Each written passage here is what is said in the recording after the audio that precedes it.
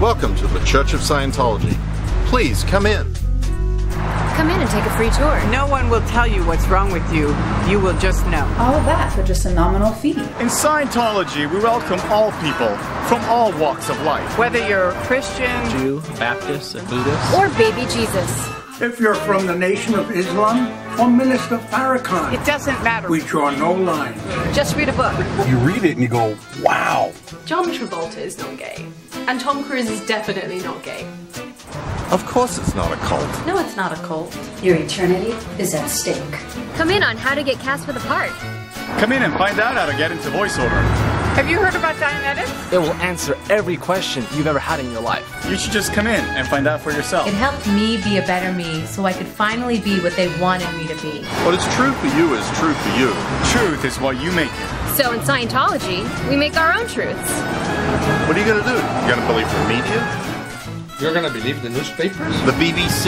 Anderson Cooper? The internet? You gonna believe a cartoon like South Park? The St. Pete Times? You're gonna believe the New Yorker? Your own eyes? You know they're all getting paid by the big pharmaceutical companies. Everybody knows that the psychiatrists were behind the Holocaust, not the Nazis. Oh, that's just another example of how the internet twists things and exaggerates things. We are facing a new era of expansion for Scientology. There's actually 17 billion Scientologists on planet Earth. We actually open a new Church of Scientology every 3 seconds.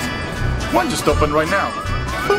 And another one. I don't know what you're talking about. There's no such thing as disconnection. We're there at every natural disaster from 9/11 to the tsunami. We're like at every natural disaster that occurs, like Katrina. We're always there at the front line Distributing pamphlets. and giving weird massages. Teaching people that have lost their loved ones in their home that there is a way to communicate properly. And making sure they never go past a misunderstood word.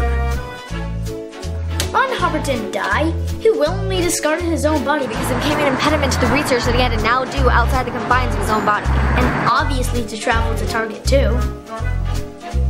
I don't really have anything to say. I'm just here to fill in for the lack of my demographic.